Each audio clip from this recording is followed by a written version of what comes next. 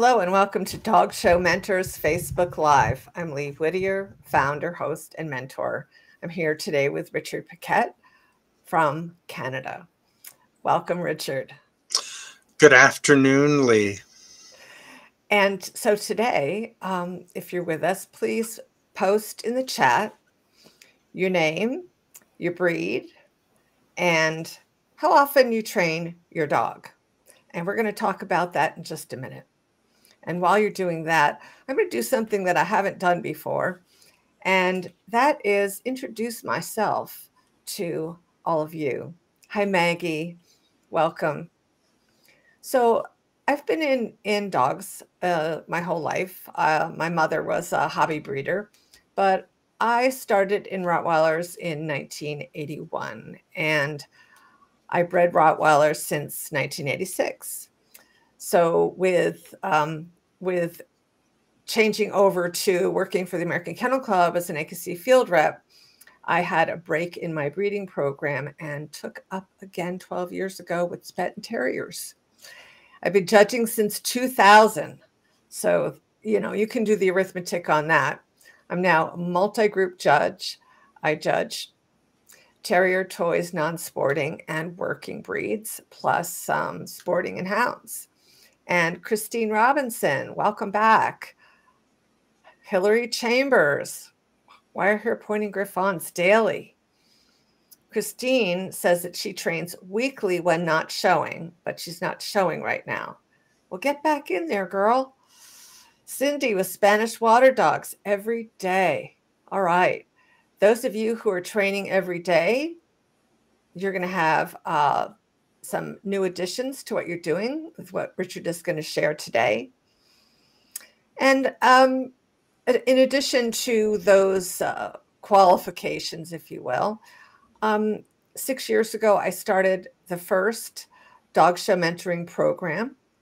And so everything has been online. And of course, with the advent of COVID, everyone now does that. I mean, it was a thing 6 years ago, and now it is commonplace to be in Zoom meetings a lot and learn a lot from the comfort of your home. Hi, Crystal. Yes, welcome. Lakeland Terriers, only a few minutes a day. I wonder where you got that technique from. And Anna with Havanese. Tracy, Cairns, Colorado. Good job. And Kate, hi, with Wheatons. So today, as you know, I have Richard Paquette here with me. And just briefly, most of you know him, but he's been breeding purebred dogs since 1971. So a little bit longer than I have, and is a breeder of many, many hundreds of Canadian champions, American champions. And he was also a professional dog show handler. So he showed his own dogs and he showed other people's dogs. So, and as a director for the Canadian Kennel Club, which is really exciting, part of what he does for the Canadian Kennel Club is trains the juniors. And so what we're going to talk about today has a little impact on that.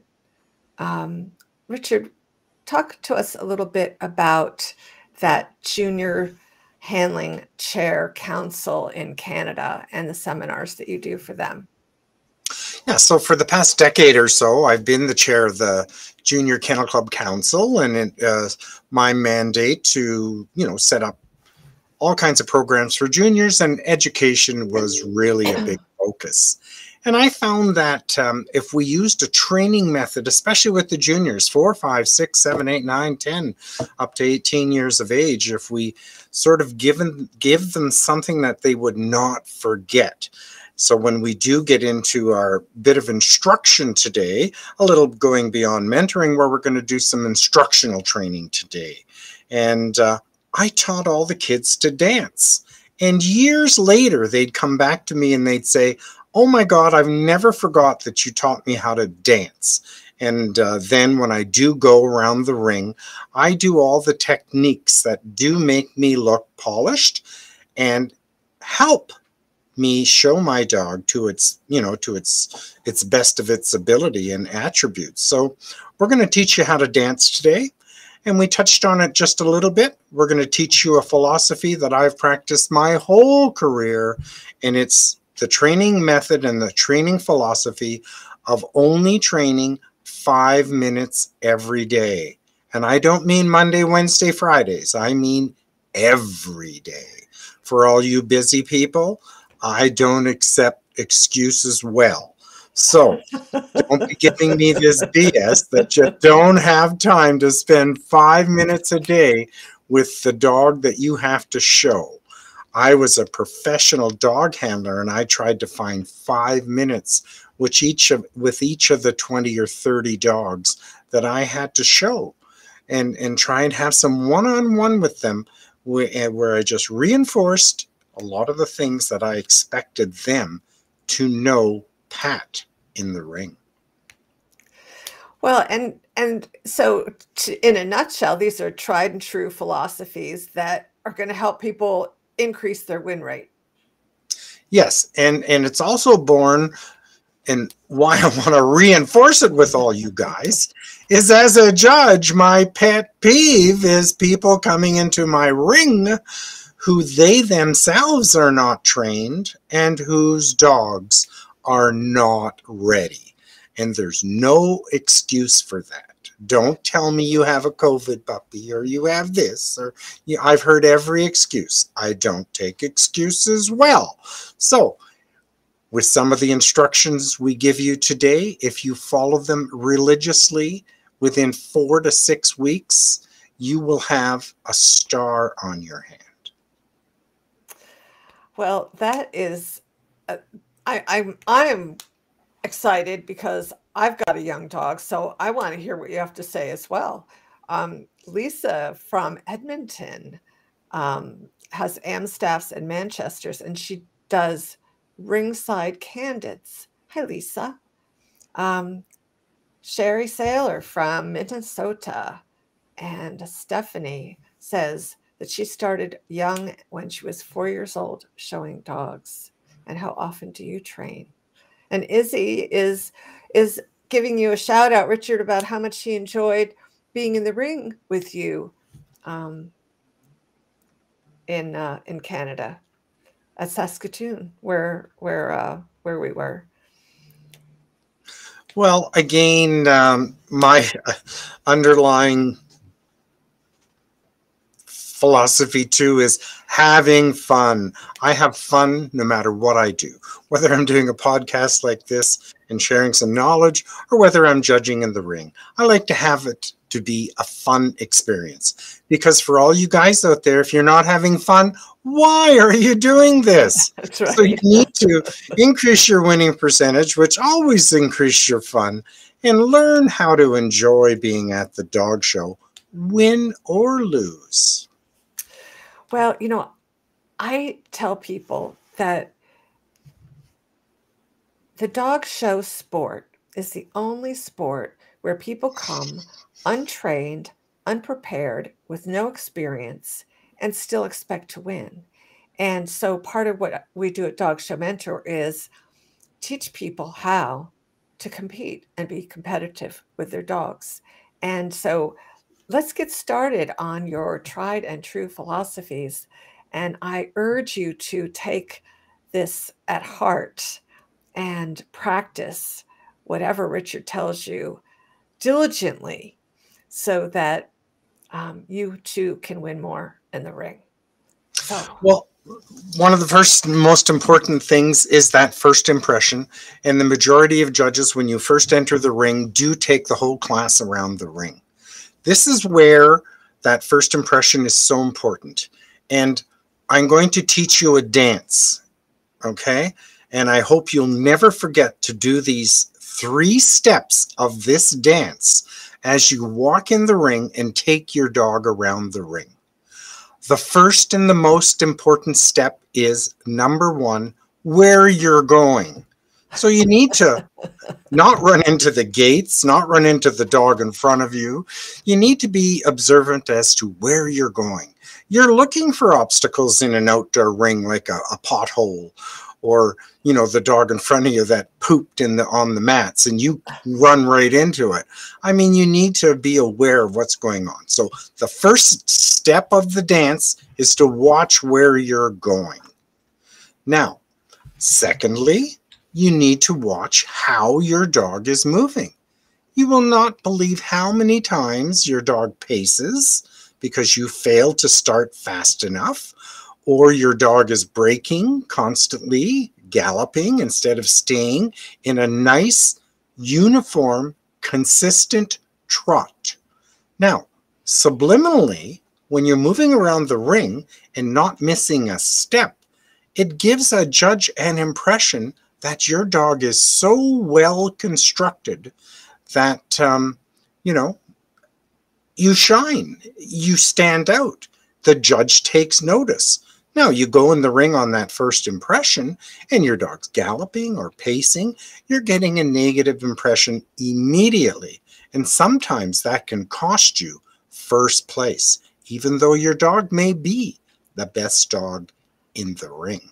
So, watch where you're going is the first step of the dance. The second step of the dance is to look down and see how your dog is moving and be sure that he's moving at the correct speed for your breed.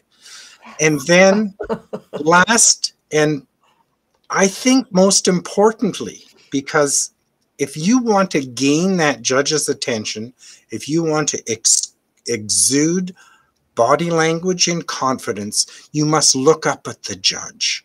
You must not stare him down, you know, and we're all adults on here, so I'll say tits and teeth. You don't do that, but do look up at the judge with a nice, confident look on your face and not one of those phony smiles. So it's a dance. It's 3 beats, and the beat is this: 1, 2, 3. 1, 2, 3. So as you're going around the ring, you're looking where you're going, you're looking down at your dog, and you're looking up at the judge. And the beat is look down at your dog, or look where you're going, look down at your dog, and look up at the judge. Now, that doesn't mean you have to be an exaggerated head movement all over the place, but you do have to have your head held in a position where you're actually doing all those 3 things to the beat of 1, 2, 3. You don't know how many times I've had the Best in Show ribbon in my hand and wanted to give it to somebody, but they're never looking at me. And subliminally, sometimes you lose mental patience with them. And you say, well, she doesn't want it. This other dog is asking for it. So, the dance. So, next time you're at the dog show and you're visually watching how you go around the ring, I want you to think of you're going to dance around that ring. You're going to go in a beat of 1, 2, 3. And you're going to look where you're going. You're going to look down at your dog, how it's moving, and you're going to look up at the judge. Okay? It's sort of like a foxtrot. 1, 2, 3. But not is that 4 beats? I can't remember. But not that fast. So keep the beat a little slower.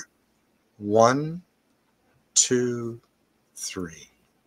1, 2, 3.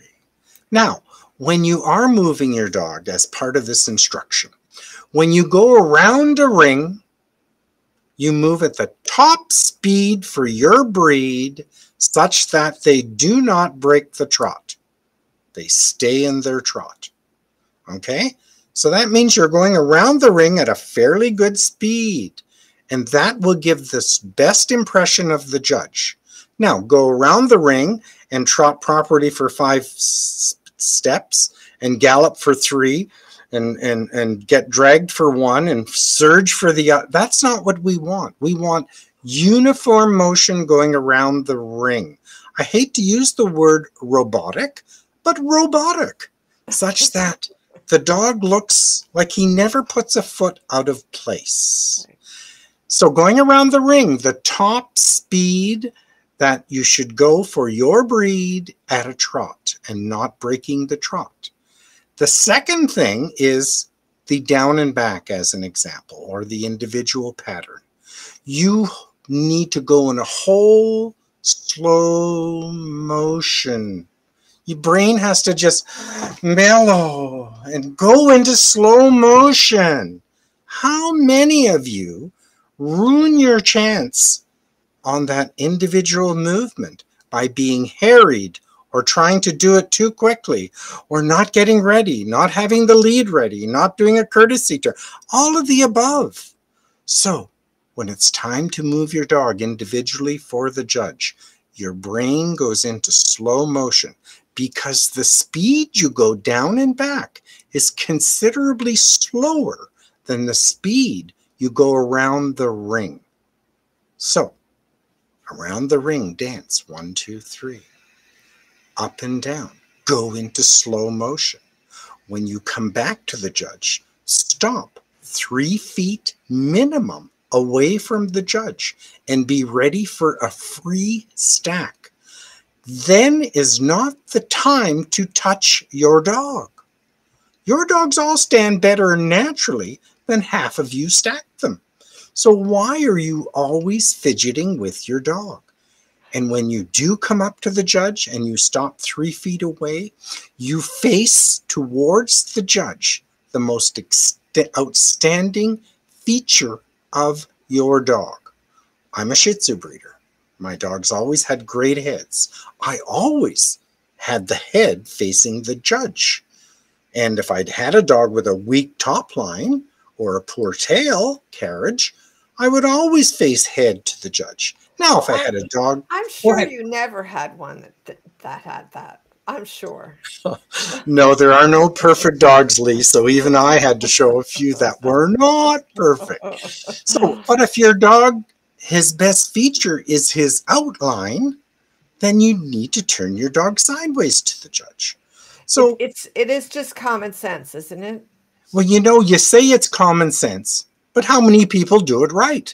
I agree. I agree. They always want to do it like how other people do it because they want to copy somebody else, but they don't know why that person is doing that. So that person might be a top handler who's showing off the profile because that's the dog's best feature, but the person who's copying the head in front of the best features. So they should be changing, but they copy somebody else.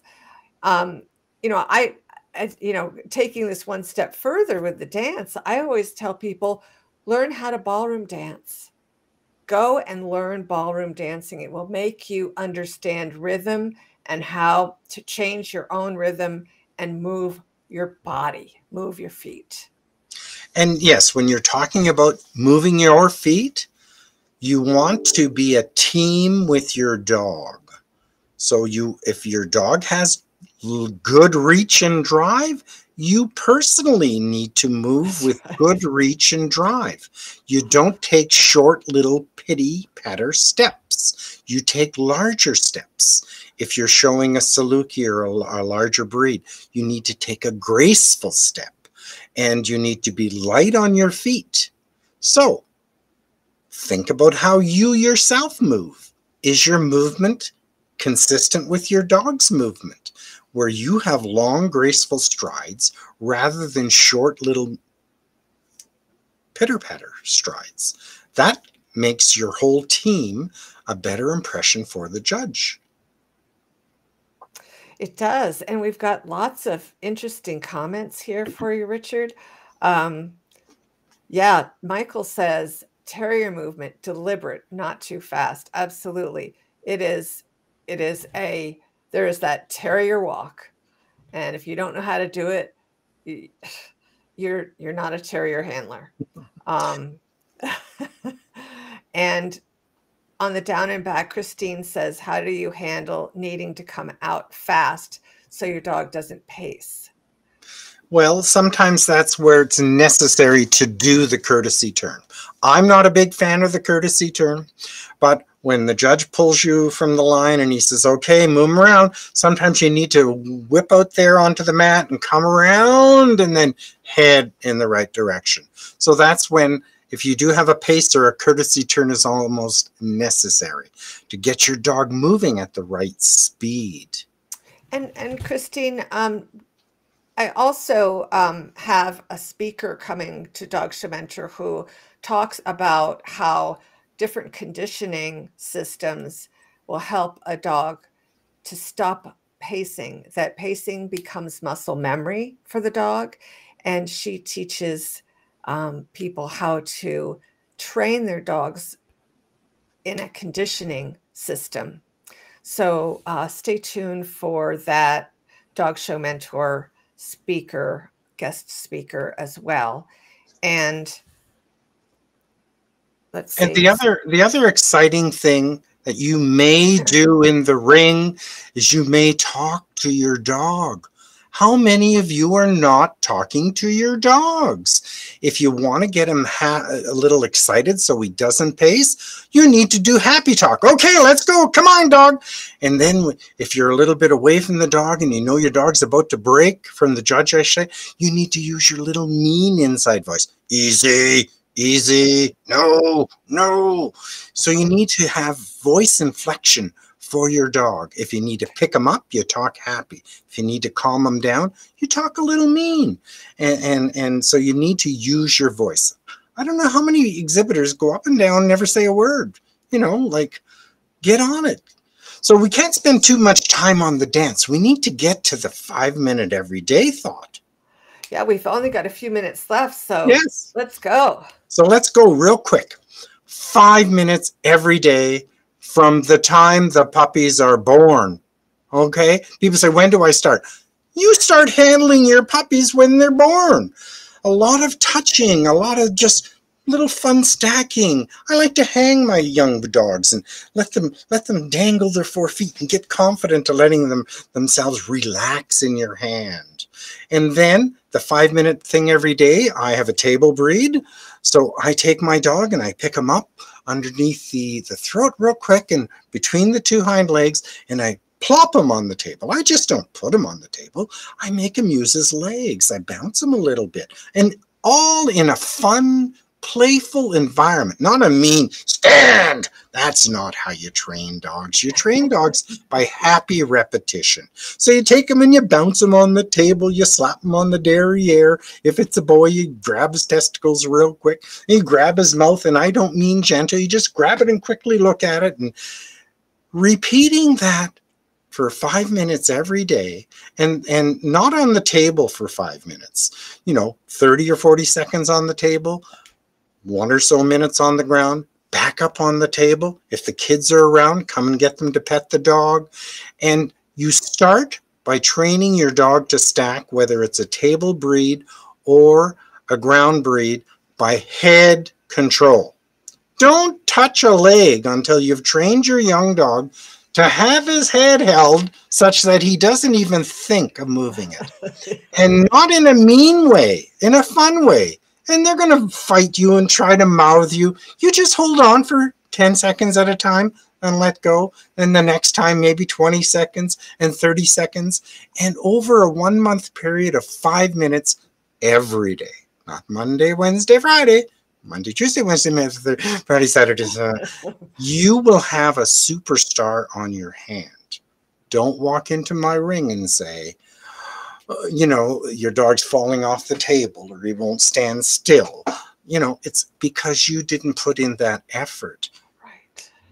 Yeah. And, that lack of preparation is a key in if you want to lose. But if you want to win, you've got to be prepared. So in preparation, talking about preparation, Dog Show Mentor has a new program that we just developed called Jumpstart.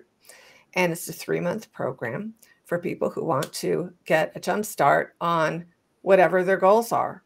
So we have a system in place, and I welcome you to contact me privately or on my Facebook page.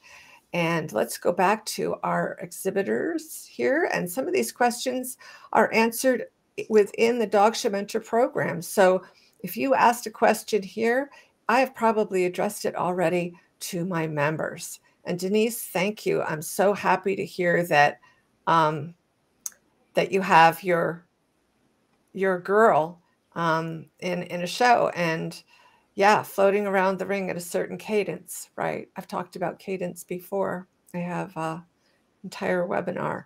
Yeah, So, watch Marjorie Good for that terrier walk. so Nikki mentioned some judges don't give you much space. Then what? I'm not really sure what you mean by much space. Do you mean when we're coming up to the judge? You choose how far away you stand. On the table, I'm getting old. I hate reaching over and trying to reach for the dog. So when you have that table, put the dog on the side of the table that's closest to the judge, a minimum of dead center, but try to go towards the judge. You all remember Maxine Beam used to put a piece of tape down the center of her table, and you always had to put your dog on the side of the tape closest to her. So remember that, you know, and if you do your 5 minutes every day, your dog will be able to stand way out there all on its own. It prevents the dog from leaning against you and using that crutch. And if your dog leans against you when the judge comes, you have not socialized or prepared well enough. So keep that happy, you know, of that 5 minutes, probably 2.5 minutes on the table, bouncing them, slapping them, and, you know, on the toy bridge, you don't have to touch the legs a lot. You know, everybody's fidgeting way too much. Now, if your dog stops with one leg out in front of it and one leg slightly behind, you don't have to necessarily fix that. Now, if the toe's pointing outward, yes, you do. But if one foot's ahead of another, just leave it, especially if the judge is looking right at you. The least you touch your dog, the better. Now, when you do have a dog that stops in the front and one foot is ahead of the other, you never pull the leg that's furthest back forward. You always take the leg that's furthest forward back, because if you look at dogs from the side, they post more than they ever have their forechest way out to in front of them. So just a quick rule of thumb, if you're going to grab one leg real quick, it's always the leg that's furthest forward, pull it back real quick. And don't spend a lot of time. The quicker you can stack your dog in front of me as a judge gives me a subliminal impression that your dog is near perfect and doesn't need a lot of correction. If you're going to fuss with it for a minute, well, you've already lost in my eyes to some degree. So keep in mind, don't fidget. And if it doesn't work the first time, you place that leg back, you let it go, and it moves forward again. There's no point doing it 6 times. You know, you just go for what you can get, and don't be fidgeting with your dog. These have been great tips, Richard, and I know that everybody's getting a lot out of it and enjoying it. So tell us what your takeaways are. We're about to close, and I will look at your questions and see if I can incorporate them into more Facebook Lives. So if you didn't get it answered this week, we'll try to answer it next time. So next week we have a surprise guest, and you'll find out who that is next week. So I'm Lee Whittier. Yep, great suggestions. Thank Denise. All right. Thank you so much for being here. This is Lee Whittier, your dog show mentor, signing off. Bye, everybody. And if you do have any questions, I'm on Facebook Messenger.